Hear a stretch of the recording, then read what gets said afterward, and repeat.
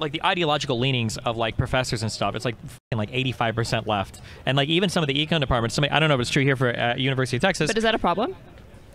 Should we be hiring professors based off of their partisan affiliation? Shouldn't it be based off their expertise in the subject, how well they are at lecturing? Yeah, it should be, but you just told me that somebody with the expertise in evolutionary biology couldn't talk about it because it was racially insensitive. No, I did say that he was fine to talk about it, but I was saying it's interesting also to explore the implication of why he decided that that was the appropriate moment to give that particular lecture. I understand, but I'm saying that like when I'm not saying we should hire people based on their ideological proclivities. Sounded like it.